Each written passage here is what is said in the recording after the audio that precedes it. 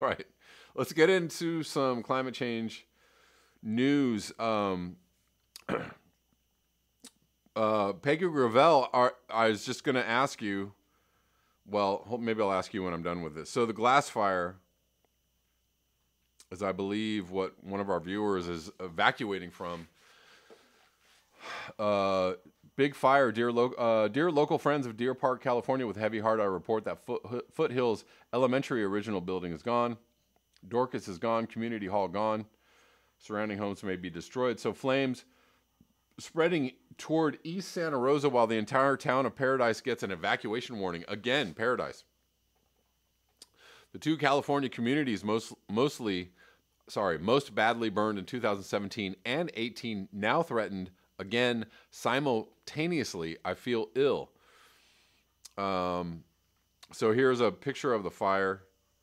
Pretty frightening. As the glass fire approaches the outskirts of Santa Rosa wildfires, chilling photos show the destruction and devastation the glass fire has left behind in Napa County. Fire crews are working to contain the wildfire that has already burned more than 2,000 acres and forced hundreds to evacuate.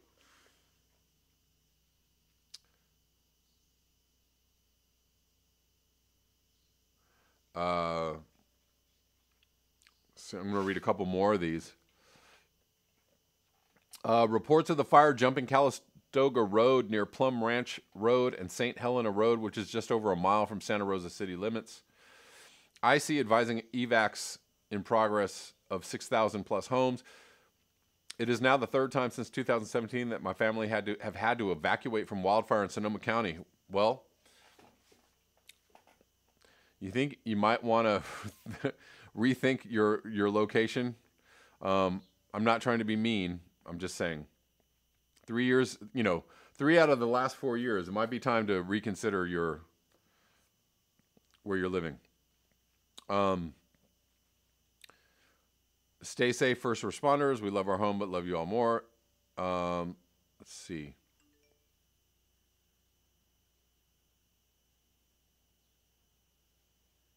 So evacuation orders in place and additional evacuations in progress. There was another really crazy picture here. Driving uphill on Deer Park Road above pullout to bottom of passing lanes. Fire is above the road. Glass fire. I want to try this. Find this other picture here. Oh, here we go. Yeah, this is crazy. This is from yesterday. Maybe I'll take that down. So the glass fire has now just come roaring over the hill. This is right along Silverado Trail, just north of Deer Park.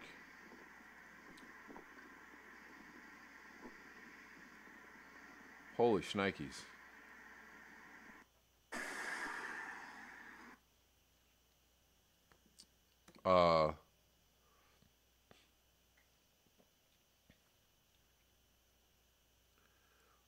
Yes, Pedro Gravel. Yeah.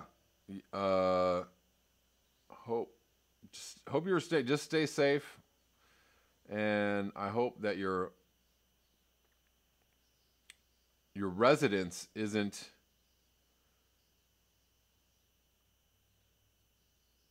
threatened.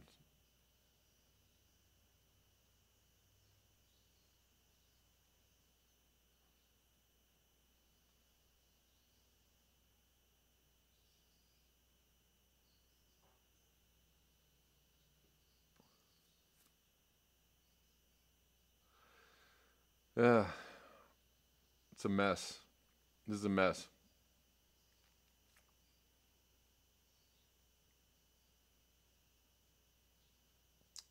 Pedro Gravel, lots of millionaires on fire. Wineries. Wow. You have an RV because of Guy McPherson? Okay.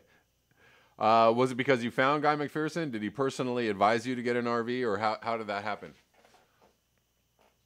But yeah, it's a good look, right? If you almost for anyone really, anyone is threatened by climate change in these days and times, right? Anything can come up and destroy your community or your home. So a good thing to do is be able to, be prepared to take it on the lam, right? To just head out. So a lot of people have been investing in RVs or, some vans or some way to like get out and be able to like sleep comfortably. You're better off than most. No, you just got wise to the rise. Yes. Okay. Got it.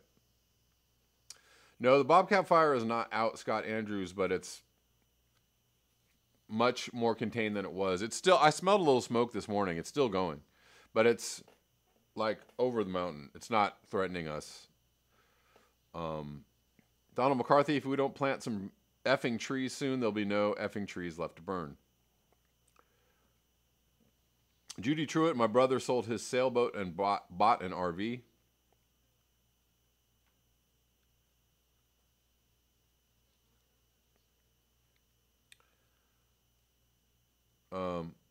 Black Crow says we are not allowed to live in vehicles permanently. Well, I don't know about that. I mean, if you just keep moving, keep it moving, I think I don't know.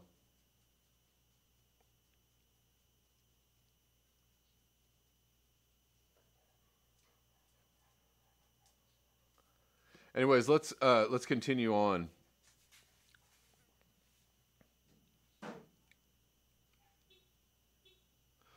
Speaking of natural disasters, I actually had, so there's been quite a bit of news and talk of dam situations, dams being breached and or about to collapse in China due to their ongoing heavy rain season. This is a video of a dam break in China after Typhoon Haishen triggers downpours. This is from September 11th, so a few weeks ago. There's been a perennial problem in China. China's flooding river after typhoon-triggered downpours. September 11th, Xinhua. The outburst flood waves of Mudan River broke a dam in Yilan County on the outskirts of Harbin, capital of northeast China's Heilongjiang province, early Friday morning, after days of typhoon-triggered downpours. Local authorities had made evacuations in advance of the flooding danger. Residents in 2 nearby villages had been relocated to safe places. No casualties have been reported. The breach on the dam is about 80 meters long. 4 people were killed, and 1 went missing after a rain-triggered flood battered Zhenjiandong Autonomous County in South China's Guangxi Shuang Autonomous Region, local authorities said on Friday. The accident happened on Friday morning in Tangshui village, which falls under the Bajiang township. The flood has ruined a wooden house in the village. Rescue work is still underway. 500,000 Chinese are evacuated because of the worst floods in 50 years. Water levels in more than 40 rivers, including the Yangtze, were dangerously high after the flooding. The landslides and mudslides have engulfed houses, and heavy rain is expected to continue. All right. I realize that's a few weeks old, but I just wanted to play that all for you.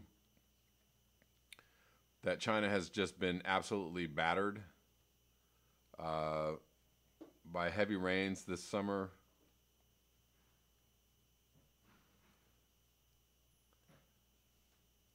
And a lot of people are talking about the threat of some kind of food shortages or impacts to the food supply in China. I don't know. There's been like dribs and drabs of information coming out that there's possibly some kind of food shortage situation. Peggy Gravel, you're lit. Yes. Yes, you are.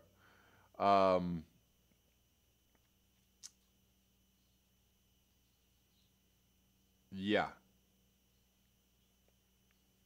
Judy Truitt, that's where our monsoons went.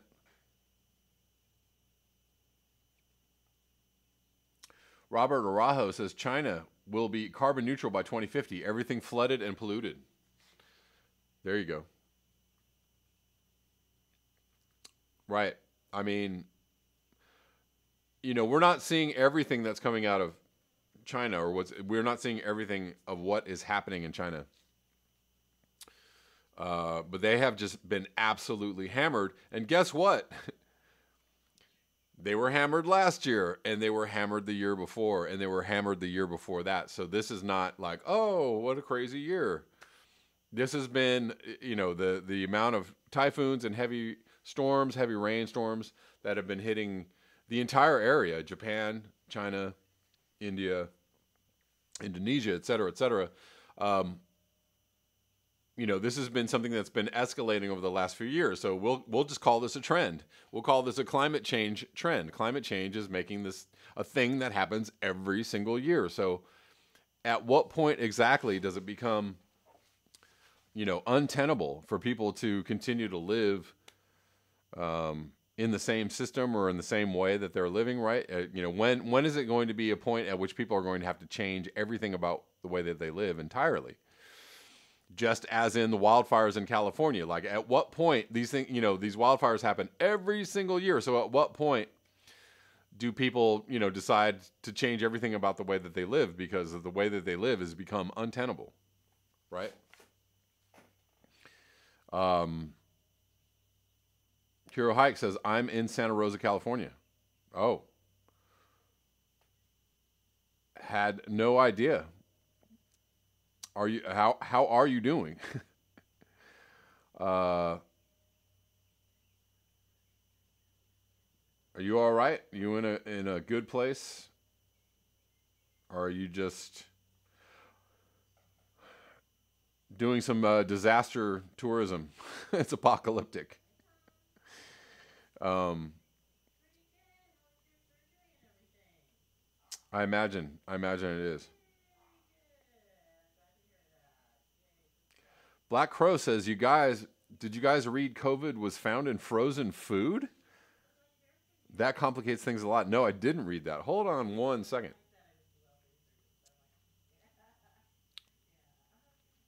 Hold on one second. I'm not going to get into it today, but I need to look this up.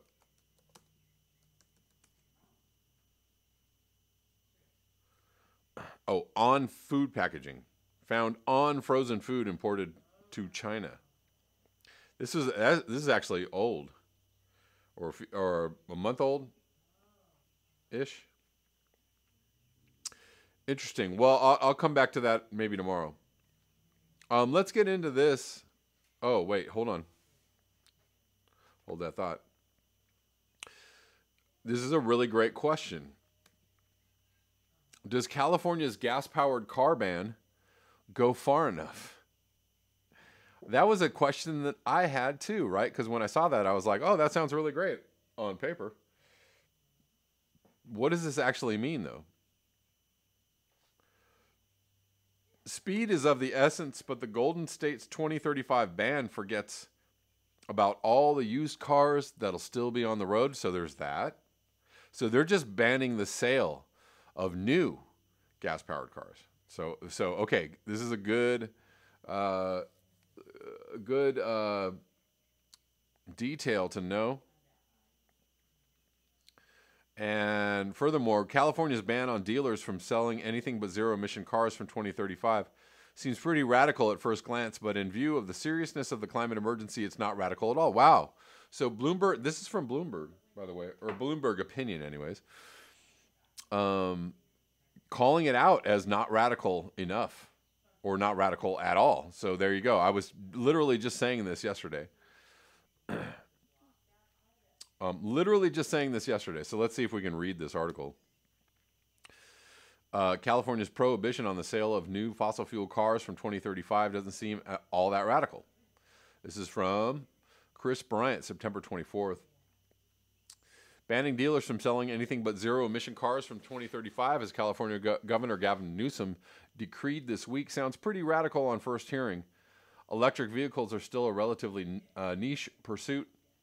Charging them up isn't always straightforward, especially if you live in an apartment, and battery-powered cars tend to cost more than gasoline-powered equivalents, although that won't be the case for much longer. Predictably, the Trump administration attacked Newsom's executive order, and the fossil fuel industry is also unhappy. Oh, yes, they are. And the lobbyists are working overtime to block this, delay this, throw all kinds of stuff in the road in front of it. However, in view of the seriousness of the climate emergency, something Californians need only look out the window to observe, Newsom isn't being very radical at all. The truly eye-catching thing about California's announcement is that the state will allow the sale of gasoline and diesel vehicles whose emissions contribute to wildfires and heat for another 15 years. Right. They could do this right now. They could do this in 5 years, and that would actually be radical. Or at least more radical. Yeah, we're not going to sell any more gas-powered cars. 5 years, no more new gas-powered cars. And I'd say in 10 years, you'd have to have some kind of mandate where there's no cars. Again, I'm speaking from, regular old run-of-the-mill everyday liberal land, right? Oh, this is great if you did it like this. But again, forcing everybody to buy a new electric car will totally help the economy. But what's it going to do for the environment? Not good things. So, and the actual real radical plan would be we're not selling any cars after 2035. And in 10 years, 2035. We're not selling any cars whatsoever in 5 years. And in 10 years, most private vehicle ownership will be outlawed, right? That would be the actual radical plan. But if you want to go for the centrist liberal radical plan, a radical plan in a centrist liberal eyes would be like no more gas-powered cars in 5 years and no more gas-powered cars on the road in 10 years. But again, that's not radical enough. Anyways, let's keep going. Oil-rich Norway, by contrast, wants to ban cars powered by fossil fuels by as soon as 2025. There you go.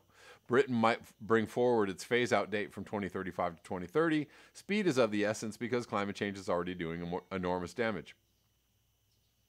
Or maybe can't be stopped at all. And the key question is when we stop selling combustion engine vehicles, but when the last one isn't when we stop selling combustion engine vehicles, but when the last one is removed from the roads. Very, very key. Yes, thank you for bringing this up, dear author of this article. A year before California, think about it. A gasoline vehicle purchased in 2034, a year before California's ban comes into force, might continue spewing carbon dioxide into the atmosphere for more than a decade after that. How about 2 decades, probably?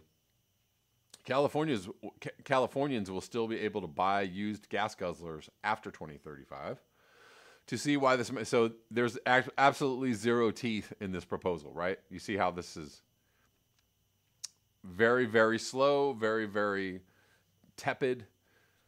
To see why this matters, consider some of the findings of Bloomberg's NEF's latest electric vehicle outlook. In 2020, about 3% of global car sales will be electric models. By 2025, that will hit 10%, rising to 28% in 2030 and 58% in 2040. Despite this incredible growth, these vehicles will amount to only 8% of the 1.4 billion cars on the planet's roads in 2030. 8% of the 1.4 billion cars on the planet's roads. That's why my proposal is the most radical, which is no cars whatsoever sold in 2025.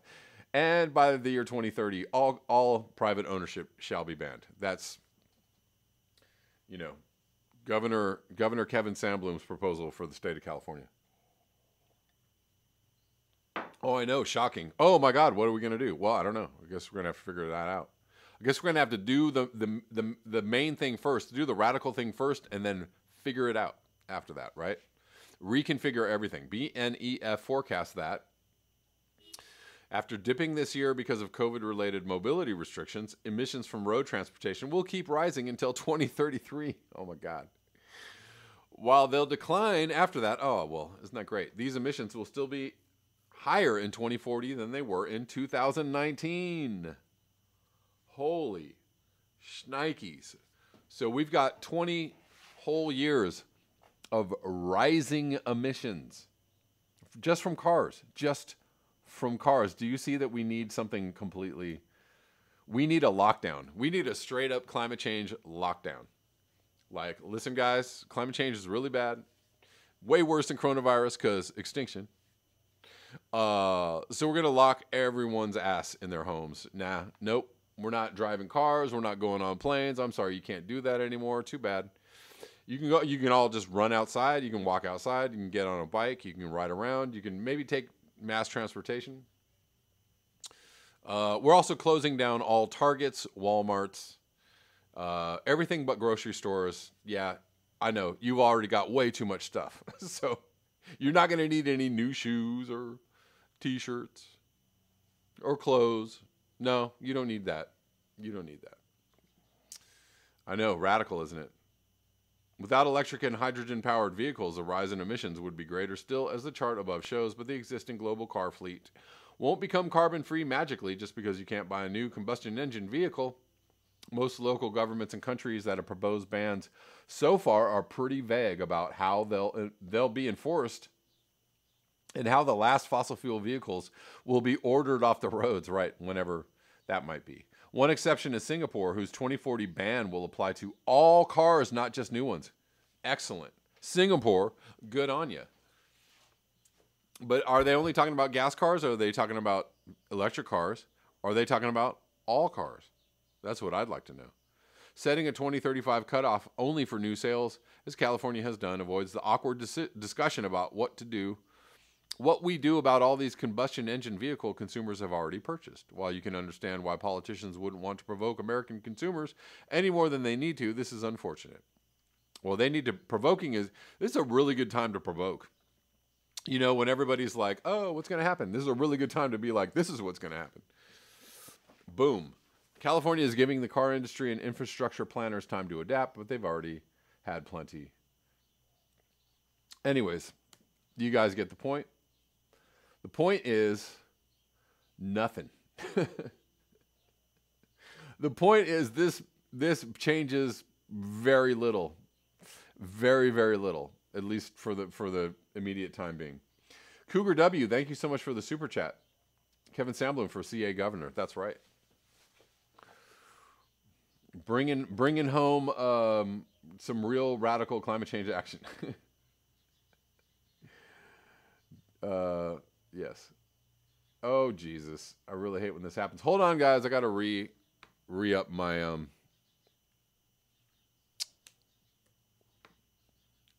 Hold on.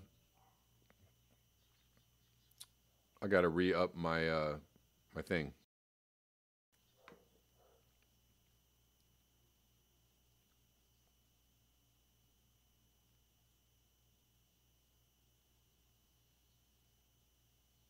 Scott Andrews, no buffering allowed today. I'm sorry, man. I'm just, for whatever reason, my streaming app likes to just do all the stuff. Anyways, picture within a picture. It's pretty cool, huh? So I'm back. Everything's fine. I just had to restart this thing.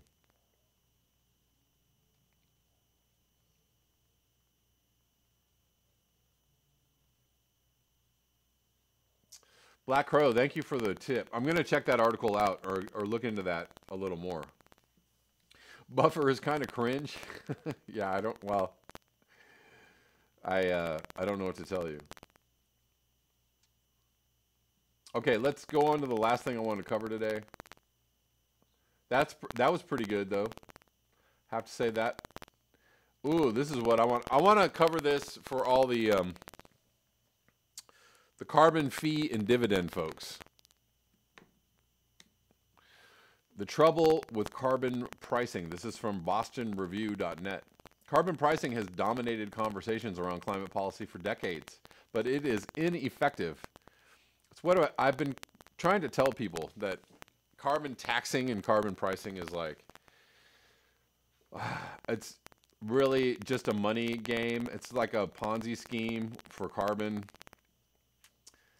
And by the time they actually agree to implement this stuff, and by the time they figure out that it doesn't actually work, it's going to be 30 years from now, right? They're gonna have a decade-long debate over carbon pricing. We can't possibly do that. Oh, it's wild-eyed. It's radical. Look what happened in France.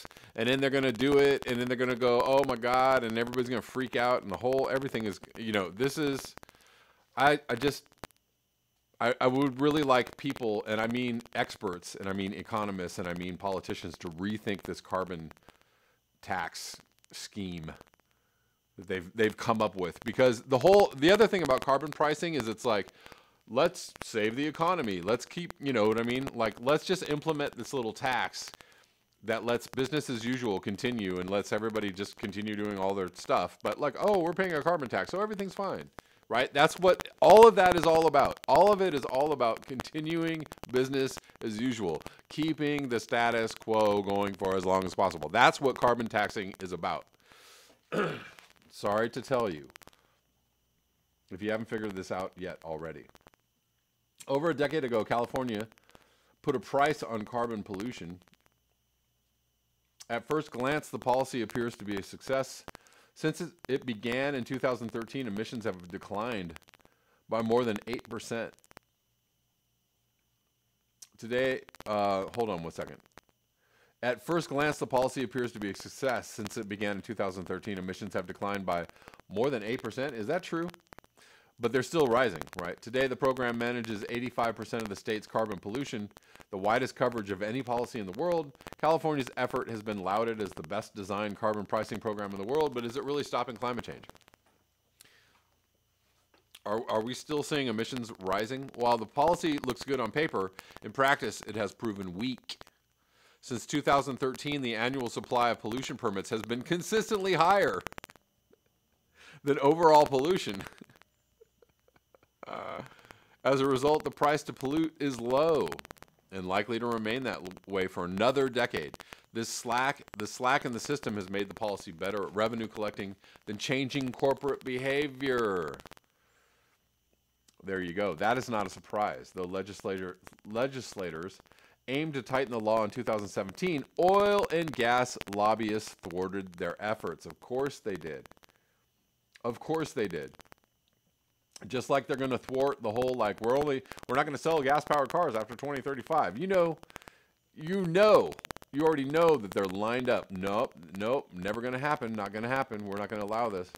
One powerful labor union initially supported ending free permits for big polluters, but reversed its position after Chevron offered it a union contract to retrofit refineries. Oh, my God. Oh, my God. The final legislation prohibited enacting new regulations on California's fossil fuel industry. Regulations that could have done more than the state's weak carbon price. Even in one of the most progressive environmental jurisdictions in the world, California lawmakers failed to secure the necessary reforms for effective carbon pricing. There you go. Boom. Done. Exhibit A. Nothing, nada, doesn't do jack, and it just allows them to fiddle with the knobs. It allows the politicians to fiddle with the knobs and go like, well, there's a new bill and we're gonna vote on blah blah blah. Nothing's happening, right? Rather than carbon pricing, other regulations, clean electricity standards, clean air, car programs, and aggressive energy efficiency. Come on, man, come on. We need to be talking about degrowth, degrowing the economy, degrowing consumer spending and consumption, period, the end. Not clean electricity standards, not clean car standards, not aggressive energy efficiency. No. Deserve much of the credit for the state's progress. So apparently these things are better than the carbon pricing. All of this is just three-card Monty. All of this stuff is three-card Monty for allowing more consumption, more energy use, more fossil fuel use, et cetera, et cetera, et cetera. California is one of only 12 U.S. states to have adopted any carbon price at all. The idea has simply proven difficult to enact. When Oregon attempted to vote on a carbon pricing bill in 2019, Republican legislators fled the state and hid in Idaho to prevent the quorum necessary to pass the law. So you see how this is going to go. This is just going to keep on going for another, decade or 2 decades or however long we have left to live on this planet. And this isn't just happening in the United States. The policy is politically unpopular around the world, right? What happened in France when France enacted a carbon tax? Well, the yellow vests happened. When Australia passed a modest carbon tax in 2011, that's quite a while ago, things got ugly quickly. Right-wing radio hosts hurled misogynistic invectives against Prime Minister Julia Gillard Angry protesters descended on the Parliament building in Canberra. Climate-denying opposition leader Tony Abbott crisscrossed the country, accusing the government of economic vandalism. Oh, my God. Well, of course, that's going to happen if nobody understands what climate change is or where we're at with climate change, right? If the media continues, and the media and the entire apparatus of, economic consumption continues to mislead people on the facts of climate change, of course everybody's going to be like, no way, man, we can't have this at all. This is an outrage.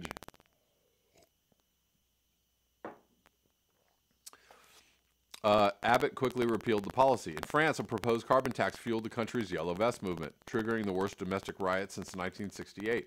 The proposal was soon abandoned. God. This is just plugging holes in the most unimaginative way. A tax on carbon. We'll just tax you. Despite its political deficiencies, carbon pricing has dominated climate policy conversations. Why? I don't even understand, because it's just so dumb. I mean, climate scientists are good on climate, bad on, solutions sometimes. I know, carbon tax. Dumb. Dumb. I'm sorry, just dumb. As your governor of California, Kevin Sandblum, I will do something totally different. Guys, vote for me. I'm just practicing. Don't worry about it. I'm actually finding the whole scenario just laughable on many levels, but whatever.